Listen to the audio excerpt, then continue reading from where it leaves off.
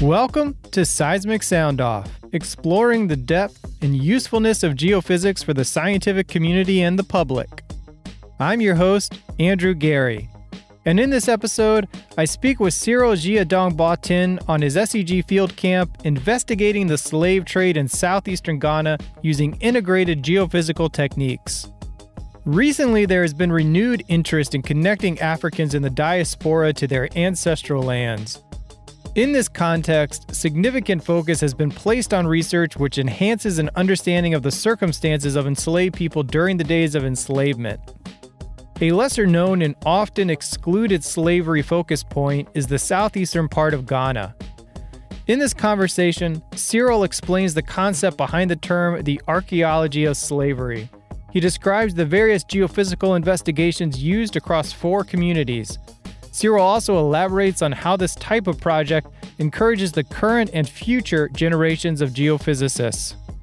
This conversation highlights the significant value geophysics brings to a problem and how SEG Field Camps in particular are an invaluable tool for building the next generation of scientists and providing humanitarian benefits.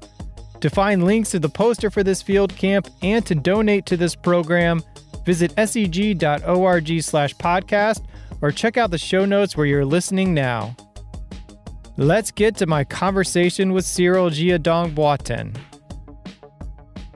We are speaking with you about the field camp you led, and it was titled Investigating the Slave Trade in Southeastern Ghana Using Integrated Geophysical Techniques. I want to focus on the southeastern Ghana part there.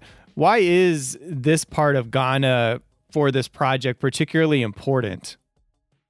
Ghana is really one of the places in Africa that has the highest number of forts and castles built by the Europeans outside of Europe. It's like one of the places with the highest number of castles and forts. So this is because of all the trade that the Europeans had with Africans a couple of hundred years ago. So for the coastal part of Ghana, especially the western part, because of the presence of these forts and castles, a lot of research has been done about how that is connected with slavery and all that. Now, there are some parts of Ghana that research has not been done at all because people didn't really associate those places with the transatlantic slave trade. So we focused on southeastern Ghana because this is one of those places where research had not been done at all. So it was a virgin place we could go and look at and see whether, yes, there are traces of the transatlantic slave trade compared with the other side of Ghana where there's been so much work done just because of the dominating effects of the forts and castles. Yes. So that's why we focused on southeastern Ghana. Yeah, that's kind of I'm sure that was also exciting for the 52 students that worked on this project to do something totally brand new. And speaking of the work you were doing, can you explain what you mean by the archaeology of slavery? Yes, slavery, of course, happened a couple of hundreds of years ago. Yes, that's when slavery ended. And then what happened was a lot of the stories and what we know about slavery, it's usually written down by the slave masters or those who were actually taking the slaves.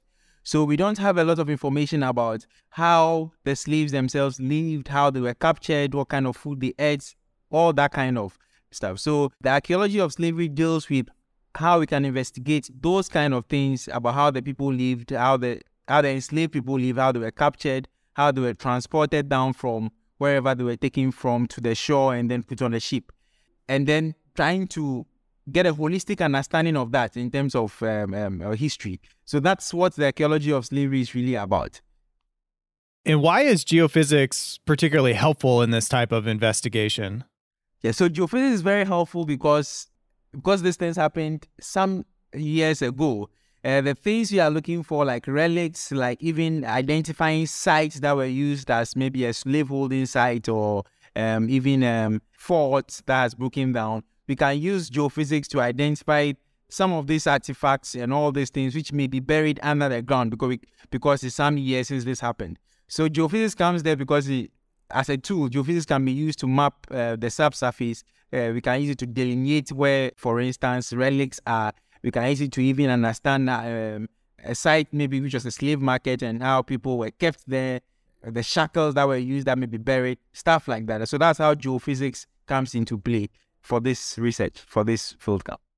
Does the type of geophysics you want to utilize in this instance change depending on how large or small the item you are trying to find in the subsurface is? Yes.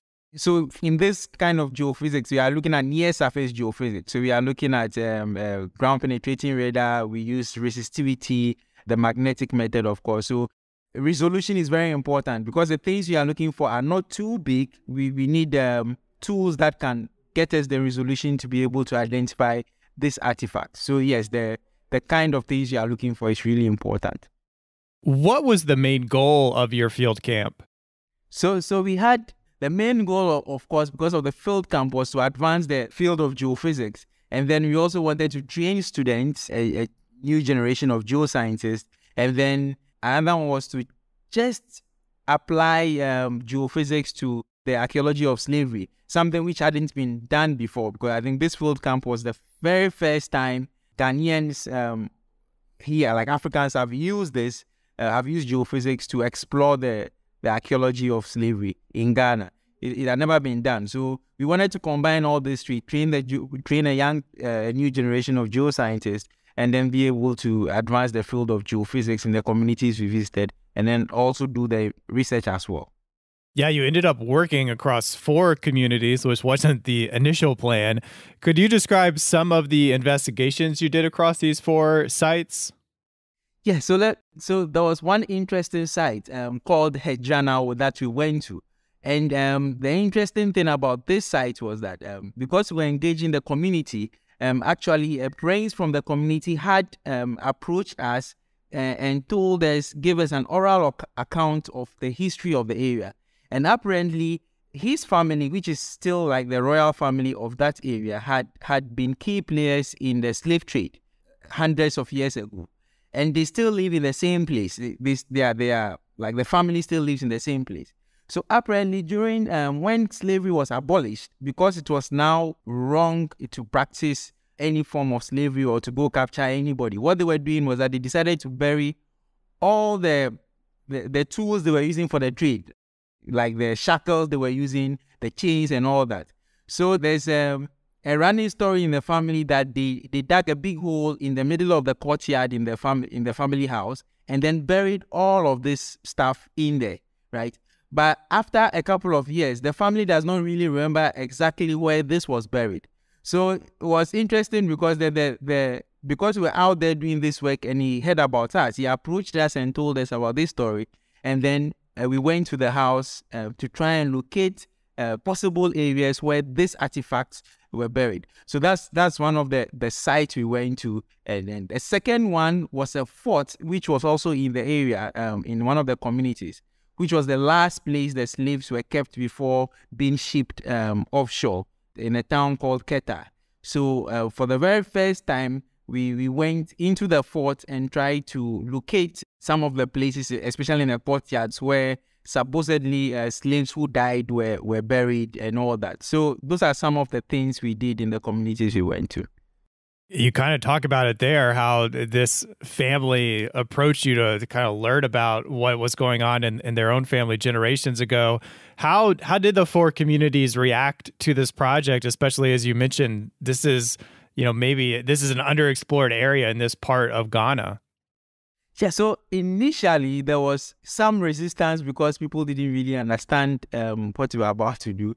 And then, of course, you can understand that there are 2 groups of people in these communities today. Some are descendants of the enslaved and some were part of those who were doing the enslavement.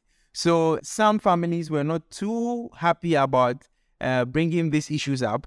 And then some families were excited because they felt this would be a good way to explore history and understand what was going on. So what we did was, I think the first days we went there, we approached the traditional authorities. We spoke to the king of that area, his courtiers, and And then we talked to the community as well. We approached families, spoke to them, and educated them about what we were about to do. And then subsequently, they were fascinated about the project, and families started approaching us, just like the example I gave, and then volunteering information. So some of the sites that we went to by the end of the project, we hadn't really planned for them. But just because the people were so excited about the field camp, they started approaching us about information and telling us about giving us oral accounts that had run in families for generations, and then we were able to explore some of those things.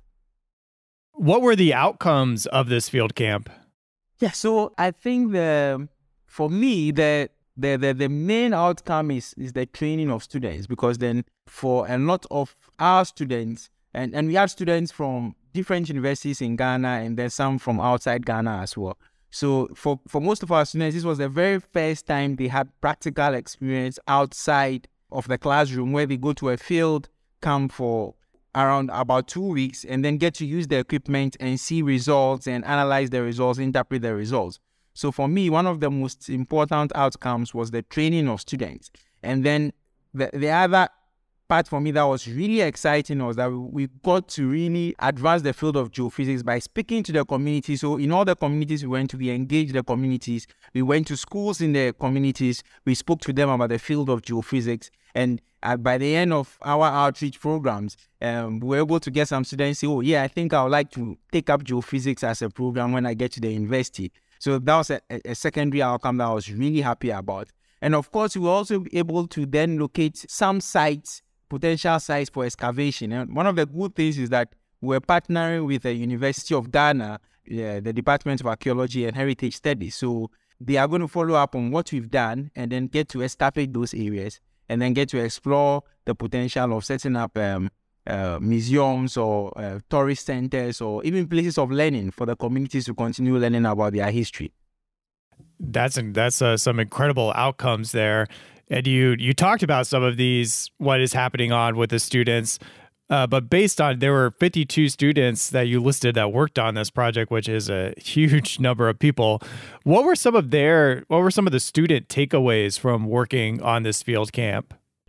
Oh yeah, so for the students, the key takeaways were the fact that you just get to work in an actual field setting.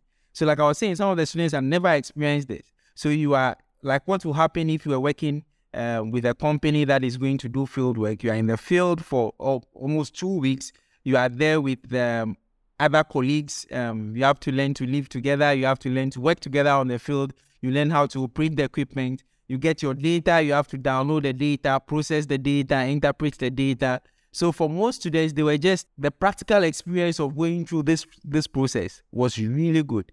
Others also had felt that they had never really, especially we had archaeology students, and they for instance said, we had been learning archaeology all the time in class, but we didn't really know we had how to apply geophysics tools to what we were doing. So this was like a different angle altogether. It was an eye-opener for them. So I think those were the key takeaways for the students, at least, yeah. What did you find personally? What accomplishment in this field camp brings you the most joy? I think those are so many, but let me give you a few. So one of the key ones is the fact that where we went to the southeastern part of Ghana, that region is my home region. But I didn't, for instance, know that there was we had a lot of sites related to the transatlantic slave trade in that part of Ghana. I didn't know. This field camp was part of a learning process for me. So that was one of the things. The second thing was the opportunity to conduct outreach to young students, people in basic school, and then people in secondary schools, to tell them about geophysics and what geophysics can be used for. And then just finding out about the history of the place that was kind of hidden. People didn't, it was literally digging deep and revealing history that was hidden from view. So for me, that was really, really, really one of the key things for me on this field camp. Yeah, it's pretty incredible to be able to use your knowledge and expertise of geophysics for something like this to uncover and discover something as well. What led you to choose to lead this field camp? The field camp, let's put it this way. So I've been engaged in geophysics outreach over time. Yes, since I started doing geophysics. But for this particular field camp, I felt that it was an opportunity to train my students because I felt that was a limitation in when we train our students in terms of their field experience. And the other thing is, like I mentioned, I'm interested in contributing to sustainable development. And this field camp just gives me the opportunity to be able to lead in that aspect where we can explore some of helping in achieving some of the sustainable development goals like inequality, sustainability, and all that. What would you like the listening audience to know about the SEG Field Camps?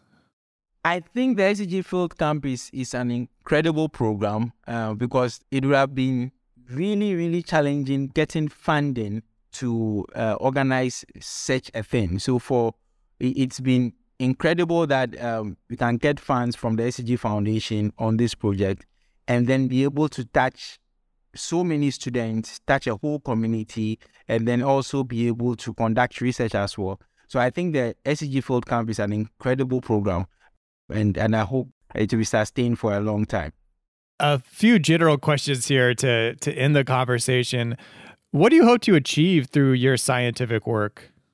Okay, so that's interesting. Yes. I came back to Ghana, I think 2 years ago, in the middle of COVID. I had just finished a postdoc study in China. And I remember when I was coming back, one of the key things I thought was if there was any way I could contribute to the development of Ghana, that would be really be great. So I thought it was an opportunity to come back and contribute what I had learned outside and all the years of experience that I gathered. So this field camp was part of that process to say that, okay, the knowledge that you've gathered, you could apply it in a totally different area, and then this area could really help in terms of unraveling the history of Ghana and then get people to think about things in a new way, understand the heritage of slavery, the archaeology of slavery, and then maybe moving forward, it can inform how we see ourselves as Africans and then how we relate to the rest of the world. You are a big reader, Cyril. What is your most recommended or gifted book? That's an interesting question. So I think I have so many books, but I'd say that because I'm a Christian, probably the most influential book in my life would be the Bible. Because then most of the things I do in serving, I feel that come from that angle, that you need to serve people. You are brought on earth to serve through science, through all the work that you do. So I think that'll be the most influential. Well, you are clearly living that out and doing what you're doing with this field camp. And kind of lastly here, what principle, teaching, or point of view has helped you succeed in your field? Oh, never to give up. So that would be the most important thing for me. It's really challenging sometimes putting things together here in Ghana. I think anything that you want to do that is worthwhile will really be difficult. We'll have challenges along the way. So the most important thing for me that has kept me going is that you don't give up. If you think something is worth doing and you think it can change things, then you should not give up. You just keep getting at it. You can change the way you are doing it. You can change the approach and everything. But if you really feel that something is worthwhile, keep at it and keep taking small steps, baby steps, and then one day you achieve the goal. Is there anything I should have asked that I did not? Yeah, so one of the fascinating things about the field camp, which I think giving our students got a lot from, is that we got the opportunity to explore even the culture of the areas we went to. So some of the field camps, some of the places, the communities we visited, for you to even go to some of the sites, you needed them to get the traditional authorities or the let's say the religion of the area, the priest of the religion of the area, to go and pray and have special rituals. And that was the fascinating thing. So even though we were on a quest for science, the students and then the team members got to experience things that they were not really used to, that they would not really have seen, even though this was part of the African traditional religion. So on the whole, I think this field camp gives us the opportunity not just to experience geophysics, but to experience history, to experience the African traditional religion, and then to experience just science communication on a different level. Yeah, that engagement with community is so important in any of these geophysical projects out in the field. So I'm sure they will take that away from them.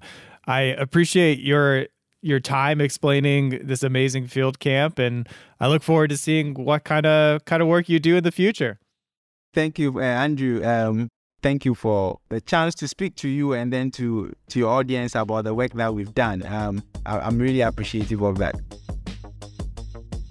You reached the end of Seismic Sound Off. Thank you for listening to this episode. If you want to be the first to know about the next episode, please follow or subscribe to the podcast wherever you listen to podcasts.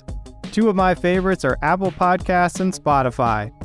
If you have episode ideas, feedback for the show, or want to sponsor a future episode, visit seg.org/podcast and find the box titled Contact Seismic Sound Off. Zach Bridges created original music for this show. This episode was hosted, edited, and produced by me, Andrew Gary at Treasurement. The SEG podcast team is Jennifer Cobb, Kathy Gamble, and Allie McGinnis. Thank you for listening. This is Seismic Sound Off, signaling off.